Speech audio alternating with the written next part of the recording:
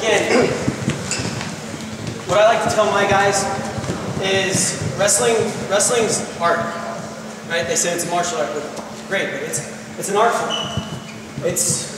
So like everybody's taking an art class, right, in high school? No? You don't have to take art anymore? Man. My high school still does. But a lot of artists, they learn basics, right? And then they go from there and they make beautiful pieces of art. And everyone's different. That's what you guys do have to do with wrestling. I know the basics so well, and I go back to it every single time.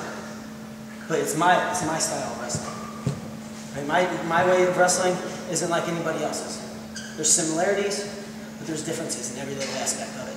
So you guys got to learn the basics, nail them in every single time. Basics, basics, basics. But make it your own, right? So like those little, we tell you a lot of scrambling stuff. Pick out what you like, force that person into your positions. Okay? So if that guy shoots a high crotch, I defend it, throw his head to the inside, get him on my low single.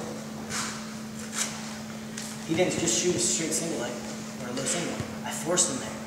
Make wrestling your masterpiece. Right? Learn the basics, drill them in your head. That's the most important. And then make it your own. That's why wrestling's fun. You can always do something different.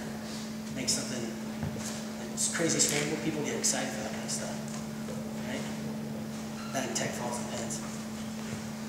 You don't get excited for that? Nah, we got a couple-minute break and then we'll come back and wrestle a little bit before lunch. Cool? Alright, couple minutes.